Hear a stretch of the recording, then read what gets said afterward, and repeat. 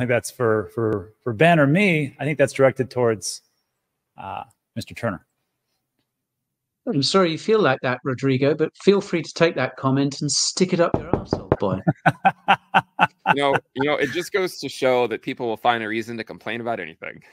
you goddamn right. All right, everybody. So that will leave it for NFA Live. Well, yeah, people will find a reason to complain about anything, and they'll also find a reason to shift their opinion and their position as things start to unravel. So welcome, everybody, to the live stream. As a reminder, we'll be joined by Ben and Guy into the Cryptoverse and Coin Bureau. We'll be doing the NFA Live show tomorrow on Ben's channel, so check that out. But today, let's talk a little bit about what's going on in the markets and what I picked up yesterday. So now I'm sure everybody's been checking their portfolio, which is par for the course. Not a good idea all the time, but I mean, once we have like a little dip, little pullback like we did yesterday for obvious reasons, I think it's a good idea to reassess where you want to go. And of course, we've dropped a pretty good amount just in the top 10 itself. So the question I had when I did the video yesterday, which we talked about Tangent Wallet mostly and the staking prospect, the question was, you know, Rob, are you going to add anything to your portfolio? Because it's such a dramatic dip. And the answer is yes. So yesterday I bought a little bit of some different altcoins and of course Bitcoin, but I want to go through why. And I want to give this a little bit of a context because I know when we focus in about what's going on, like the here and the now, we don't really have a great assessment of the situation going on. So what I want to do is, because we still believe in the 4-year cycle, we still think that they're intact. I still think 2025 is going to be huge. And I still think we have to get through this presidential election before we can really do anything on scale. So what I want to do is I want to take a look, just a little history and just to see where we're at. Because I know when we see these prices, we're like, God, Bitcoin's not at 200,000. This sucks. Or Ethereum and its ETF is lagging and it's only 2,300 bucks or whatever else it is. This is awful. This is just the worst. I want to remind you of some things, which is how far we've come in such a short amount of time. This is from CoinMarketCap, and it's looking at historical reference ranges of prices. And what I have here is a historical snapshot, 4th of October, 2020, just 4 years ago. Remember, that again was the halving year before we exploded exponentially for the magnificent bull run that was 2021. Check this out. As a quick reminder, just 4 short years ago, Bitcoin, I remember this time because I just thought to myself, man, everything's lagging. It's just chopping side. This is boring. Bitcoin was 10,669. Who would pay for that? I would. I'd love to go back in time for that. It'd be awesome. But of course, when you're in that time frame, you don't realize just how good you have it and the opportunity that is before you. Ethereum was 350 bucks. XRP was 24 cents, which I got to tell you, I think is like the same price right now. I'm just curious. What is XRP at? 56 cents. Still is a pretty good deal. Binance coin was $29. Binance coin today is, wow, $537. It's pretty good. Bitcoin Cash 221. Chainlink was $9. What is Chainlink now? This is how much I check my portfolio. I don't even check it. 1052. Wow, that's not that great. $9. Polkadot, Litecoin, SV, Cardano was 9 cents. What is Cardano now? 33 cents. Pretty good. Tron, so on and so forth. So when we take a look at this, we're like, you know, I wish we could go back in time and I wish I could have bought more and I wish and I wish and I wish and I wish. Well, we can't go back in time. But what we can do is take the lessons from the past to see where we could potentially go. And I got to tell you, I think in our market, not all the altcoins are going to go up. I do think Bitcoin will go up. I think it's the safest asset, but it won't be the most exponentially high driven asset that we have in the digital asset space. So the question I had to ask myself was yesterday just a flash in the pan, or was it something that could be sustained as far as a sustained negative flow or a trend going downwards? Well, it could, because of course, what did we have yesterday? We had Iran and the missile strike to Israel. And it seems like every time we have those, everybody flips out, and there's this term that keeps getting used. And tell me if I'm wrong here. Anytime there's an escalation in war, we hear the same thing. World War III is coming. It's World War III. World War III is right around the corner. And I'm not saying it's not. At some point, this world's going to just decimate every single nation, I think, because we just cannot live peacefully. But if we take a look back, that was the same tone, the same verbiage that was used when we had the Ukraine invasion from Russia. I don't know if you guys remember this, but this was back in 24th of February, 2022. And that was the whole blurb, which is World War III is right around the corner, World War III. And then, of course, nothing really happens. I mean, not nothing. I mean, Ukraine is in a brutal war right now with Russia. But as far as World War III, where all different heads of nation states and countries are fighting each other, that's not the case. And we see it happen over and over again. Now, when there's an escalation, we'll hear it again, World War III. The markets react. They get panicky. They get scared. People start selling off because the market is essentially irrational. Could they be right this time? It's anybody's guess, but who knows? And then also on top of that, we talked about this yesterday. We have longshoremen on the East Coast of the United States, and they are talking about this massive strike and crippling America, which this is roughly 60% of the imports of all these ports that are across America. And of course it could. But remember, if we're talking about supply chain, we heard the same thing for COVID. Excuse me. And with COVID, it was the same thing, disrupted global supply chains, which actually did happen. And it was quite a scare. But what happened? In a very, quite honestly, in a relatively short amount of time, you would think for a global pandemic, whether you believe it or not, it gets resolved and then prices start to appreciate. So like we talked about yesterday, there are things that we can control in our sphere of control and things are outside of it. So what do we do? So for me, I thought to myself, okay, what should I be buying right now? Because it was a drop of between 10, 15, sometimes 20% for altcoins. Bitcoin, I think, was around 5, 6% or somewhere around there. So I thought to myself, okay, what is out there that is actually having any kind of unlocks? Because I don't want to get trapped in some kind of crazy unlock of a certain digital asset and then drops like another 30%. This was actually from Nick over at Coin Bureau, and it talks about October unlocks. Now, not all of these are the same. You have to understand that some are minor unlocks, some are major unlocks. But I take a look at Celestia. The value of that unlock is $1 billion worth. That's 175 million tokens, which is 81% of the circulating supply. And we talked about this a couple of days ago. So for me, I'm like, Celestia is out. Sweet, maybe not too much. I mean, it's 114 million worth. And then down the line it goes. Aptos, Arbitrum, Zeta, Immutable, Stark, Tyco, Axie Infinity, ApeCoin. These are all going to be unlocks at a certain percentage of the circulating supply. So I'm like, well, I'm just going to stay away from those for right now. Let them unlock and then go from there. I'll take a look at it. And if you're worried about specific unlocks, which kind of screws up the whole price appreciation thing, because when they get unlocked, who do they get unlocked for? Usually early investors, VCs, and communities, which a lot of the time they do dump. So just take a look at token.unlocks.app. There's a link in the description. You can check it out. So I thought about that. I go, I don't want to buy into those. And then what I took a look at was the time and risk bands. And this, of course, is on Ben's site and the CRYPTOVERSE. There's a link in the description. Some parts are free. I don't think this part is free, but I could be wrong. But I'll just show it to you a little bit real quickly, and we'll go from there. So if I'm taking a look at the risk levels, I want to say to myself, okay, which one of these are distressed assets? Well, Bitcoin actually fell below 0.5, which I found interesting.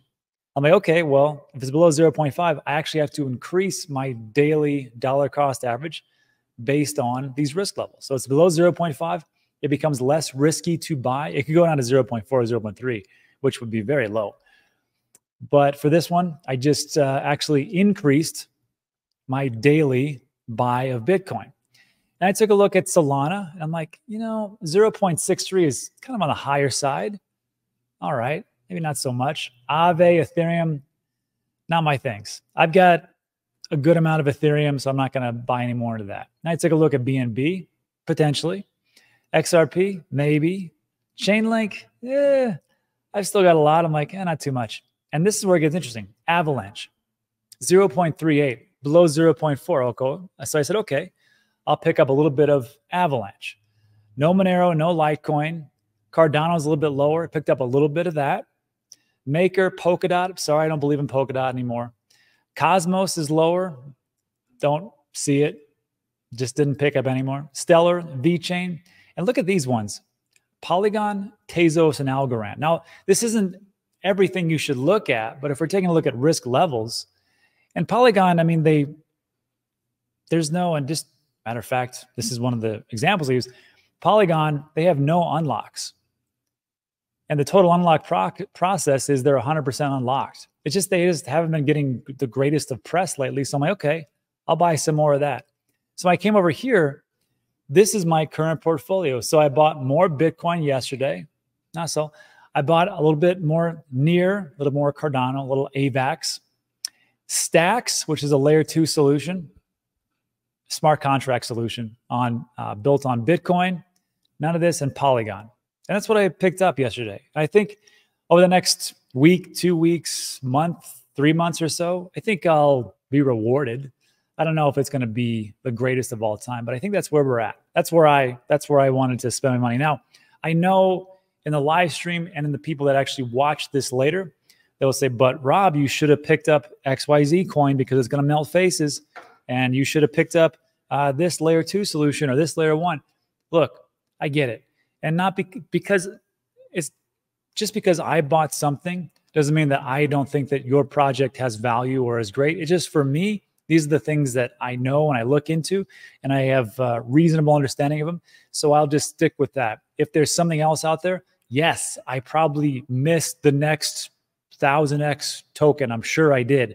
And if it works for you, fantastic. I'm just telling you where I'm coming from and what I'm doing. And it's all up to you, whatever you want to do. So that's what we have for what I bought and where I think things are going. Again, I think if we zoom out, things aren't as bad as we always seem to believe that it is, especially if we are unfortunately watching the news too much and we hear the terms of World War III, recession, depression imminent, and a whole host of things. So for me, I look at this, I go, not too bad. Anyhow, let me know what you think about that in the comments section. And also, as you may notice in my portfolio, I'm pretty heavy Bitcoin still because I think it's going to do very well and it's safe. And for me, that's where I have. But, you know, I'm still into altcoins. I still get into it. Now, I know that's not a very popular opinion on some places, but for me, I just like, you know what? I got time. I've got time, so I'm going to keep doing this. But there's a project called VELLOS, and I'm a part of VELLOS Finance. And what they're doing is instead of the TGE or the token generation event, which is when you actually launch your token, what they do is they go post TGE to these different projects and they say, hey, how about if we were able to give our community members like a 30 or 40% discount for the current price if they can lock them up for 2 or 3 months. I think this is going to do well. And like we say here, VELLOS is VC deals for everyone. So I want you to check that out. There's a link in the description for the X or Twitter account, which will go to all the Telegram and the website, and you can find out if that's something that you'd like to do. But for me, I see like this could be an opportunity, especially as we're going to 2025. And then just to reiterate about the whole thing with Bitcoin and why I'm still so heavy on it, even though I do dabble into altcoins here and there, as some people call them S-coins. But there's a reason. And I think the reason comes down to, well, what Michael Saylor did with his company, MicroStrategy, essentially being a proxy for Bitcoin. And we saw it, right? The stock of MicroStrategy went up exponentially, especially the last 6 to 9 months or so, because they hold so much Bitcoin, even though they are a data analytics service.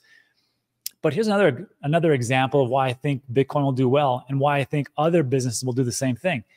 Metaplanet did the exact same thing as MicroStrategy. Metaplanet's Bitcoin strategy lifts their stock by 443%, targets 1,000 Bitcoin. So this is real quick.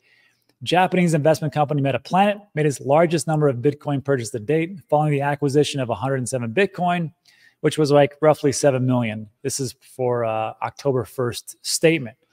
Metaplanet's Bitcoin move has proven largely successful, helped the company's stocks outperform traditional financial assets like the US dollar, gold, and Japan's Nikkei share index. And you can just see that, I mean, in a very short amount of time, because they added Bitcoin to their balance sheet, they outperformed Bitcoin, gold, okay, and the US dollar. Look at that. And that's essentially what MicroStrategy did. Now just extrapolate that to other companies when they hear the same thing, like, oh, another company did what MicroStrategy did, and oh, their stock went up 443%. Why wouldn't they dabble into that? At least a little diversification. So again, that's why I'm bullish on Bitcoin. And also, there was this piece.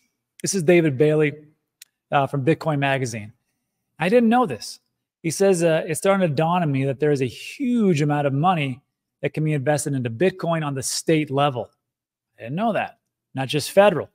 And this is crazy. State pension funds manage $6 trillion, and some of them allow a single official to make investment decisions unilaterally. I got to tell you, I don't know who that one person is. That's a lot of power. We should lobby those individuals. And he says, for example, according to ChatGPT, which I got to tell you is not that accurate, but sure, a single individual has unilateral authority in New York, North Carolina, and Connecticut. Take that with a grain of salt because he's just saying it's ChatGPT. Those state pensions in aggregate manage $450 billion, or roughly $500 billion. A 5% allocation from these pensions would exceed the total net inflows to date in the spot Bitcoin ETFs. Again, I don't see why pensions wouldn't jump on that. Potentially. I mean, not like, hey, let's dump our entire pension fund into Bitcoin, but hey, maybe we should diversify 1 to 3%, or like we say here, 5%. Imagine that, what that would do for the price of Bitcoin. So I like where that's going. And then lastly, before we take off and do a little Q&A, this was I posted this yesterday because, as you may have noticed yesterday, I think gold either hit its all-time high or near all-time highs when there was talk about World War III again and a Great Recession. And I put this side by side. I said Bitcoin versus gold during missile strikes, longshoreman strikes. We'll see what happens as time plays out. But you know, gold acted just like a store of value. And we have to be conscious that that's exactly what it is. And I was thinking to myself, I'm like, why did that happen? Because, I mean, we see it as a store of value, especially a long-term store of value. If you extrapolate that data across the last 4 to 6 years and just housing prices, it's obvious. But why is it in the short term it's like that? And this was actually summed up pretty well by Serenity Chen.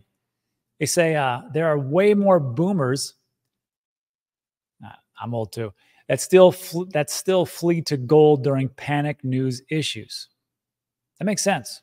And where is a concentration of wealth? Usually it's the hands of the older individuals. This is why gold goes up for now. And then you have Coinbase and Binance using bad news to manipulate and shake out Bitcoin leverage. Well, there was a massive amount of liquidations yesterday. I want to say $750 million. Short-term noise, ignore it and stack. And I got to hand it to him. That's a reasonable explanation. I think that's just the way it's been for quite some time. And it's going to take a little bit more time. So I know, like, people say, well, Bitcoin's going to go to the moon forever. Sure, but just remember, I think it's going to take a little bit longer than what we think it is. But it could be wrong. Let me know where I'm off in the comment section. That's it for today. So look, if you like today's video, give it a thumbs up. Consider subscribing. Everything we talk about is time sensitive. Now, if you want to stick around, we'll do a little Q&A. I'll answer all your questions. We'll go from there. If you got to take off. Enjoy the rest of your day, and we'll see you tomorrow on Ben's channel for NFA Live.